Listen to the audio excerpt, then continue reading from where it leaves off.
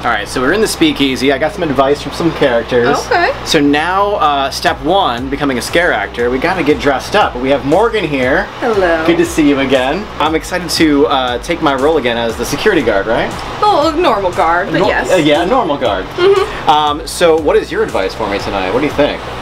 Well, I mean, be yourself, be a little crazy. Yeah, be a little crazy. Be scarier. Yeah. You know? Your normal self, but scarier.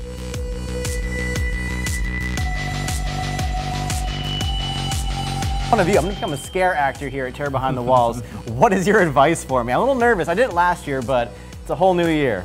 I mean, the biggest piece of advice that I can give you is to have intention behind what you do. Okay. You know, you really have to sell it in the eyes. If you know your character and you know what you're trying to convey, and you say, I'm gonna rip your limbs off, and you say it with your eyes. With your eyes? With your eyes. I'm gonna rip your limbs off. Yeah, you really want to make them believe that you're gonna rip your limbs off. That's right, that's right.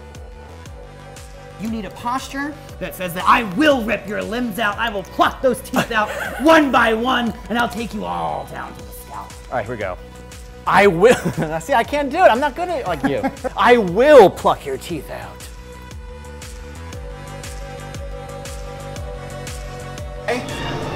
Look at those people. As they're coming by, think about how you're going to disembowel every single one of them. How you're gonna rip their hearts out. Are you gonna bash their legs in? What are you gonna do? Yeah! Yeah! Give me some growls. Give me some more. Can you snarl? We're gonna work on it. We're gonna... No. What are you gonna do to them? Tell me what you're gonna do to them. I'm gonna rip your legs off and eat them for breakfast. Yeah!